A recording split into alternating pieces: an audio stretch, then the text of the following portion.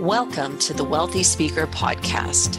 This is the podcast dedicated to people who want to speak more as a way to build their income and grow their business. Well, welcome back, everyone. It's Jane Atkinson with your Wealthy Speaker Podcast. And today we're talking about something that kind of seems basic, but with someone whose business trajectory, let me say that again, business trajectory has been anything but basic or common. Our special guest today is Joe Calloway. Welcome back to the show, Joe. Hey, Jane. So good to be here. Oh, well, you know what? We're talking today about picking a lane and in some cases, changing your lane. And, you know, I want everybody to remember, I've said this before, that this term from my perspective started with you. I don't know who you got the term pick a lane from. Do you remember? I don't either. And I know you've been so great. Every time you write it or say it, you say, I got that from Joe Calloway. Well, I don't like to not attribute it. I know. Thank you. And that's what a good speaker does. I didn't invent the term for sure. I mean, changing lanes and picking a lane is an old saying that's been a long time.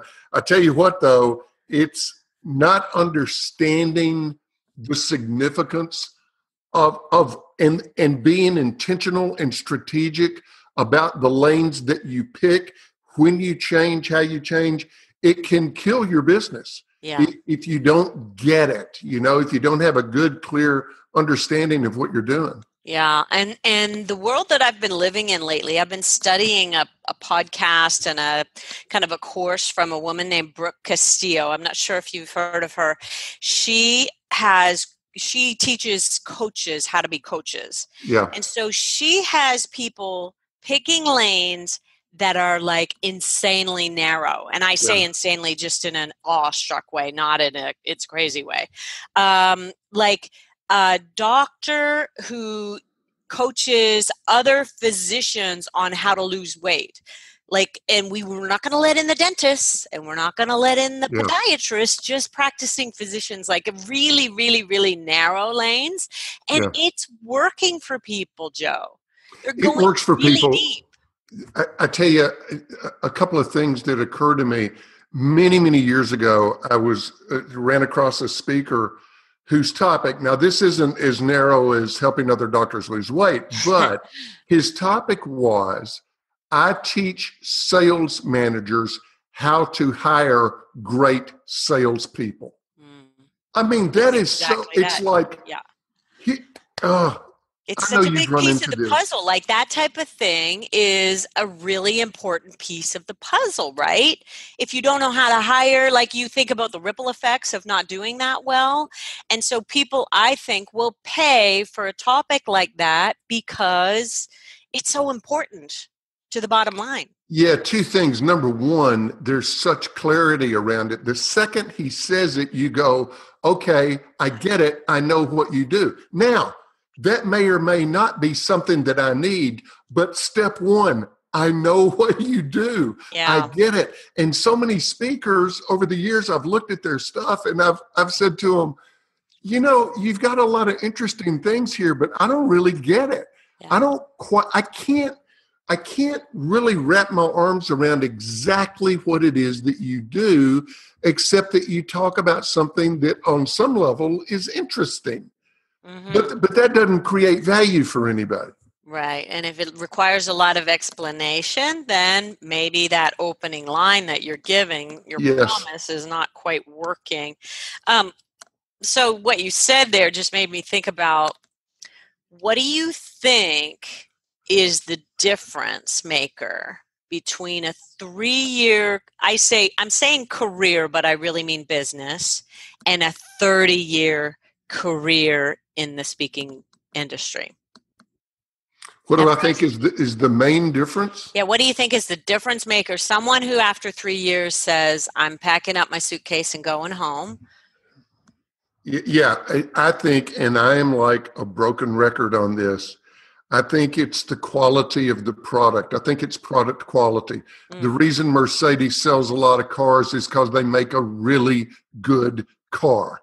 The point of Mercedes is not the advertising. The point of Mercedes is to make a great car. To me, and a lot of people disagree with this, so let me be, for some folks, a contrarian.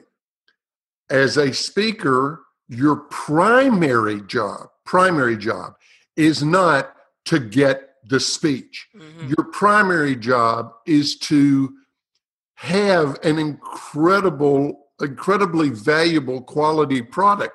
Then your secondary job is, of course, you've got to do marketing and advertising. Right. And there are people that are brilliant at that, but it all comes back to, and here's the difference, I think, between a 3-year and a 30-year career, is the people with a 30-year career have got such core value in what they deliver to the marketplace that then the marketplace becomes their, it's like this self-fulfilling job creating machine. Right. Because if ever there was a business that depends on positive word of mouth, it's our business. And if you've got 300 past clients out there all talking about how incredibly valuable you were to their organization, that means a 30-year career. If you stay relevant. Right. So And that's why you've continued to kind of shift and evolve and change and ebb and flow in terms of your lane. You've picked a lane, you've reinvented, you've picked another lane. Yeah. And I think that the reason is that you've just always wanted to be on that front edge of staying relevant. And I know that, hang on, I'm just going to go ahead and turn off that little ringer in case that decides to come back again. I Sure. know that the reason you have done that is because you have a reason for every 3 years maybe saying, hey, I'm getting a little antsy, I'd like to move in a different direction. Talk a little bit about, and I do want to talk about what you're up to today. Yeah. Talk a little bit about your own evolution. Yeah, and you've hit the two facets of it. One was, I want to stay relevant in the marketplace. Listen, I've been a business speaker almost my whole career. And if you're going to be a business speaker, or I'll make it about me. If I'm going to be a successful business speaker, I can't give the same speech today that I gave a year ago because business has changed. Now, if I'm talking about human values, then that's different. Those or are your own speeches, personal story of or triumph. my own personal story. Yeah, it's funny. People say that speakers have to tell their story. I don't have a story. I'm a reporter. I don't tell Joe Calloway's story. I report on what works in the marketplace. Well, if that's my business, then I have to constantly change it. But I've changed, and I'll get to the second facet, or here's where the second facet comes in.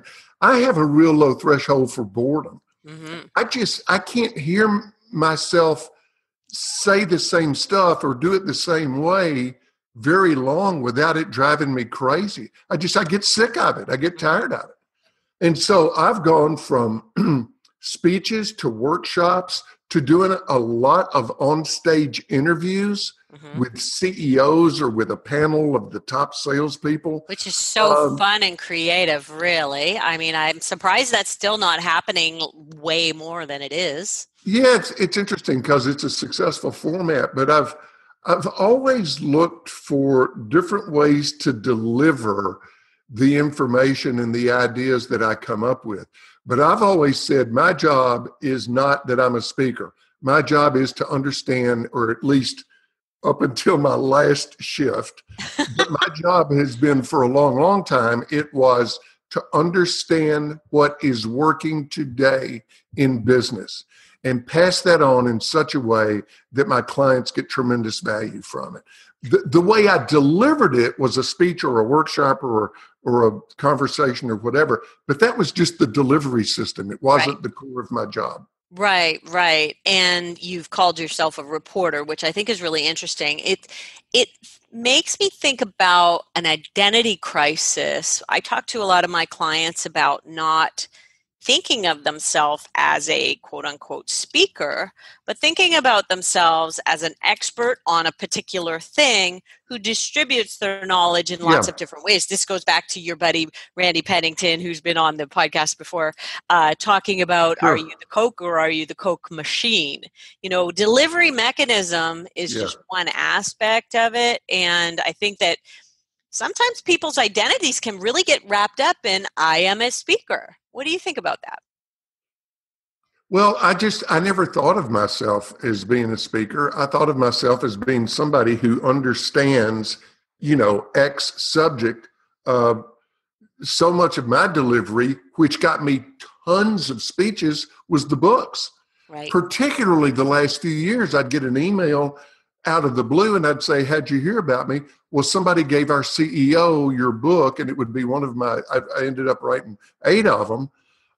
And so the book delivery system, but that was intentional.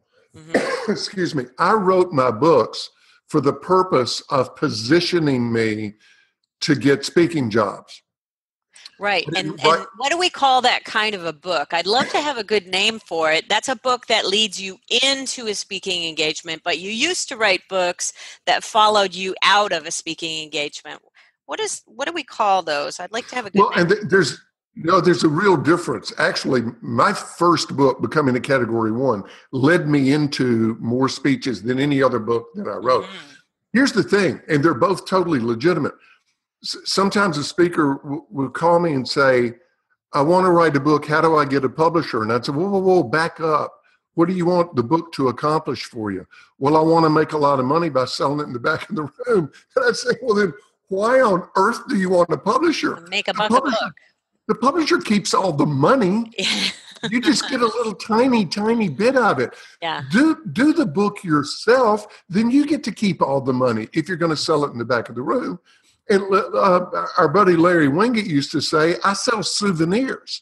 Right. His books were, he was selling the cover of his book as much as he was the writing, the book content, itself. But that changed over the years. It's interesting. Larry and I used to line up our books and show speakers. And we would say, what's the most obvious difference between Larry's books and Joe's books? Every one of Larry's books had a huge, big, colorful picture of Larry on the cover. Not one of my books ever had a picture of me on the cover. Mm-hmm. Because Larry was selling Larry. I was selling ideas. Right. And we were both real clear about that. And if people don't have Becoming a Category of 1, that cover of that book was a real... It was a brilliant cover. I don't know who came up with the however many green apples and one red apple in the middle. But it also was a major game changer for you in terms of who your audiences were. I know we've talked about this on the podcast before, but every time you hear something, you hear it a little bit differently. What was the game changer there for you? Well, the game changer was a huge shift from being a speaker, and this is a totally legitimate way to position yourself. And I used to consciously do this and do it with my marketing. I would say, Joe, what was it? For a long time, I had a tagline that was, Joe turns ordinary meetings into great events.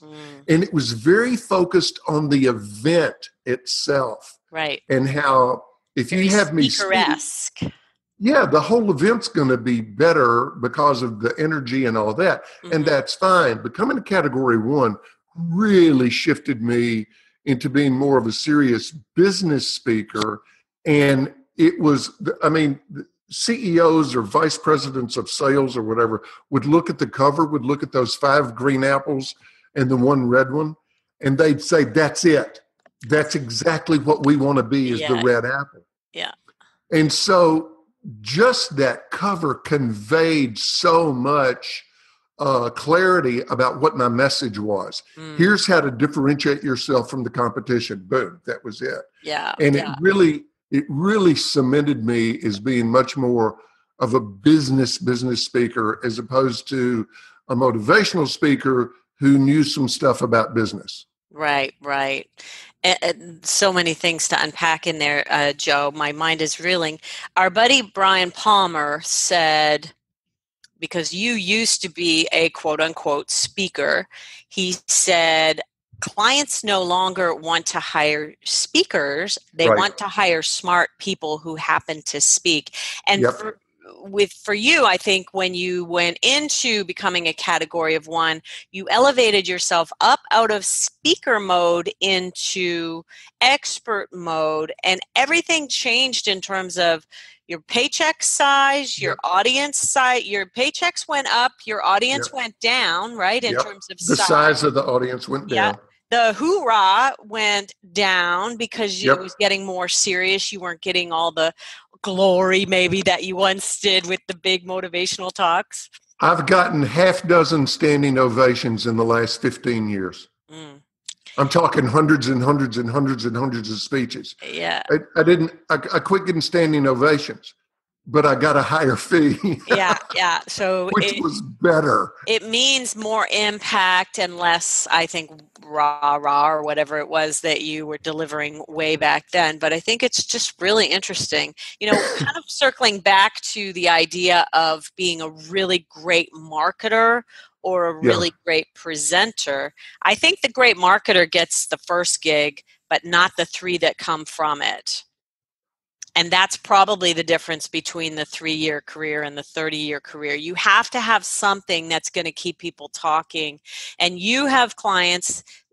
Talk about, like, just in the last 30 days, who's called you up out of the blue that you knew from years and years ago, or a referral from somewhere? Or... Oh my gosh. About 3 weeks ago, I was in Durham, North Carolina with a leadership team. There were about 8 of them, and we sat around a table, which is what I do now with my leadership coaching. I call it leadership coaching retreats. Okay. I don't stand up and speak. We sit around the table and we talk about things. But this guy, Jane, worked for AT&T in New Jersey. He heard me speak in 1994. And he called me about 6 months ago and said, since 1994, I've remembered what you told us, and I've followed your books, and I follow you online. He said, and now he said, in 1994, I said, boy, if I ever have a chance to hire a speaker, I'm getting him. He said, well, it's 25 years later, and guess what? You're hired. And he brought me in. So that was really reaching back. Wow. On Friday, I've got a CEO and a COO from the West Coast flying into Nashville, and we're going to do coaching. And I've been working for them off and on now for, I guess, 8 or 9 years. And so, yeah, but it all goes back to the quality of the product. Right. And so the ideas that they've got from you on stage. So now let's move into what you're doing now, this shift that you've made. What was, well, first tell us what it is, and then I want to hear why the shift and towards what it is. It's coaching. Yeah. And it's called Next Success. Yeah. And see how much clarity, because I'm open to suggestions. It's still brewing, right? Yeah, although I'm pretty happy with this, and it seems to be working really well. People say, what do you do? And I say, I help successful people think through, strategize, and take action on their next success. And so I work with people that truly are really successful, and what they've done has worked. But for any number of possible reasons, they know they need to move on to the next thing, which may be just the next iteration of exactly what they're doing now. But how do we take it to, the next level? Or it may be that they need to get rid of some things and focus in and say, I'm doing 5 things now. I need to just do 2 or 1 or whatever. Or it could be that they're just getting bored.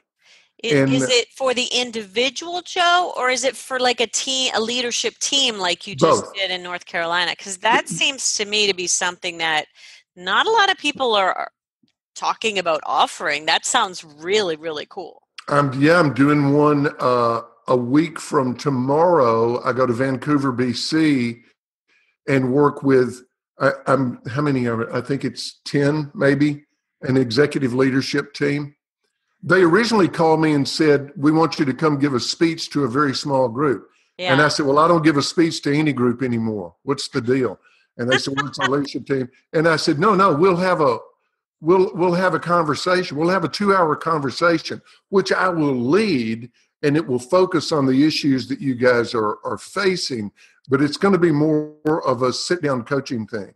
I love it. And then the CEO and I are going to be on a little stage, and it's a small company, 120 employees. The CEO and I are going to have a conversation in front Wow. of all the employees. That's really Oh, cool. but so it's both for small leadership teams, but my biggest client category is entrepreneurs and solo practitioners. I Okay. work with some speakers. I work with entrepreneurs who they've got a company, but it's kind of personal coaching to them. Okay. So, they say it's hard to see the label when you're inside the jar. And that's what you're helping people just kind of lay it all out on the table and say, well, why are you doing that? Do you really need to keep doing that? Or what about this? Exactly. You're giving them a fresh perspective. I love Yeah, that. the biggest part of it is helping them think it through. Hmm. And you know this, Jane, when they talk about it to a coach, it gives them a different way of processing Right, right. the way they think about it.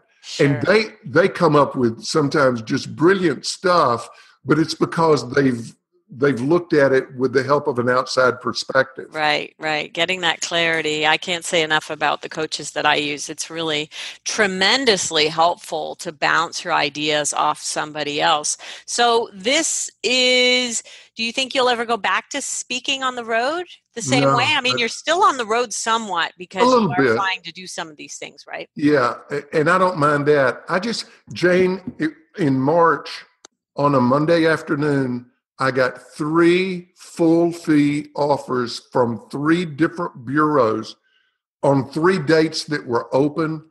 And I said no to all of them just because I didn't want to do it. And after the third one, I thought, dude, why do you even have it out there if you're going to say no when they call? So that afternoon, I sent an email to Brian Palmer and every other bureau and said, take me off your website. I'm done.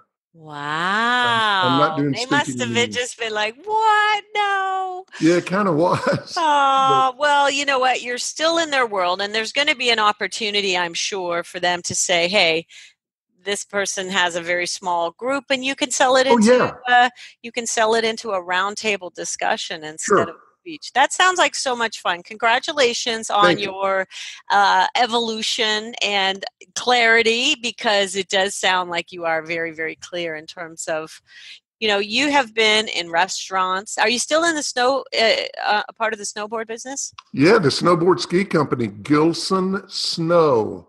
If you need a snowboard, just go to gilsonsnow.com. Yeah, I was an original investor, and now I'm chairman of the board of directors. I was in New York week before last, meeting with the top 4 people in that company, and to me they're kids. Yeah. The CEO's the oldest one; he's 29. Oh my gosh. It's just that they think I'm Yoda. That's great. I love it. Well, you've done some really cool things. And so talk about that like some people will build a team Yeah, and their goal is to build a lot of diverse revenue streams. And your business model, your umbrella has always been very simple. It's yeah. been you, no team. Talk about that a little bit. Yeah, I many, many, many years ago, I had a sky high number of 2 employees, but then I went back to zero. It's just been me forever, and people say, "Well, who does your travel? Who does your calendar?" Well, I do. It's not that complicated. I mean, come on. Your goal is not to do 80 engagements a year anyway, and it never was, even in the last few years, right? Not in the last few years. My high was 158 in 1993, and that was awful. I just, that was stupid. Who wants to live that way? I No. mean, some people do, and that's fine Yeah. if they love it. I didn't love it. No. So that's different. But here was my theory. Rather than create a bunch of different revenue streams with the speaking or the message at the core, which, by the way, that's perfectly wonderful to do that. That's a great way to make a living. What I did was, I'm going to take the money I make from speaking and invest it in other things. Yeah. And those will be my revenue streams: real estate, a snowboard company, Right. the stock market, all sorts of stuff. And So that was my retirement. I model. mean, you're not thinking about, oh, geez, I have no company to sell. You're just going to, Yeah. like you just closed down the shingle for speaking, opened Yeah. up the shingle for this brand of consulting that you're doing, and voila, you're transitioned, and you'll have other things to help you through retirement. Exactly. Yeah, Yeah, exactly. that's nice. Well, I always love talking to you, and this is so timely, Joe. I'm just writing a blog post about, so you want to be a coach, kind of things that people can think about if they're on their path to coaching. But also, I've invited you to be a part of leading my master classes for the Yeah. brand new Wealthy Speakers School. And you were talking about having your kind of line right. Our school will be designed to help speakers create the businesses of their dreams and really the lifestyles of their dreams as well. So I am so excited that you're going to be a part of that. And this is just like a little teeny tiny teaser about that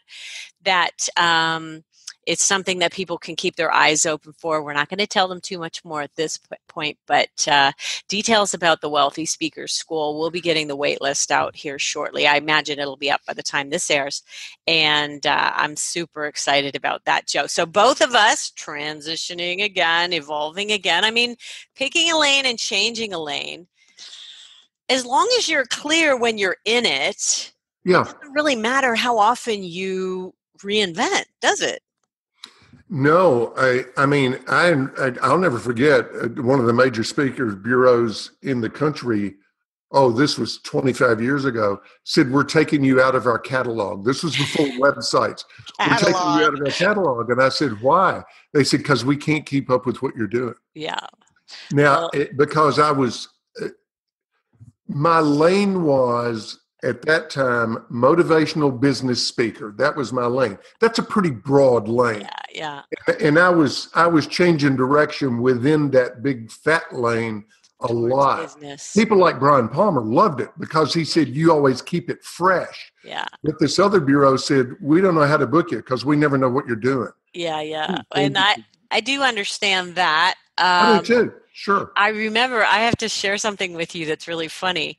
I remember seeing, speaking of catalogs, seeing the NSA directory, and you had a full page ad of you standing in a suit with your hands in your pocket and your head thrown back, and you were laughing. Yeah. And I remember flipping through this, probably my first year in the business, 33 or 34 years ago, and thinking, that guy is cool. I want to be friends with that guy. And it was probably like another 5 years till we met, but like that had such an impact, Joe. I still remember it. That's probably the best ad I ever ran. And you know what? Bureaus would see that, and bureaus would say, the reason we're calling you to find out more about you is because we saw that ad and we thought, we might want to hang out with him. Yeah. It just made you look like this ultra cool hipster who had it all going on. And like, funny how a photograph can just say everything you want to do. And now your photography, well, I'm actually going back a couple of years to when you did the coffee shop photography. Yeah. That was just like, this guy would be a nice guy to have a cup of coffee with. Like that was exactly what that said. You're just approachable and kind. Well, thank you. And gee, I hope I am. And I did like those photos. Let me tell you a quick backstory about that standing laughing shot. Yeah. The photographer, a guy here in Nashville, Clark Thomas, great photographer. I went in to do that session, and we would talk, and I'm standing in front of the camera, and it feels awkward, and I'm posing and smiling and this and that, and he's not taking any pictures. Yeah. And I said, "But Clark, you're not shooting anything." He said, "It just doesn't feel real to me. This just feels really contrived and fake. There's just nothing real going on." He said, "Let's just take a break. Let's just talk about what you're doing for a minute." So I was still standing in front of the camera, and we were talking about something, and he said something that made me roar laughing. Yeah. And he took it and he said, "Just got the shot. Our work here is done." That was the money shot. That was the money shot. It was. It's just food for thought. We'll put this in the show notes, is what do you want your photography to say about you? Yeah.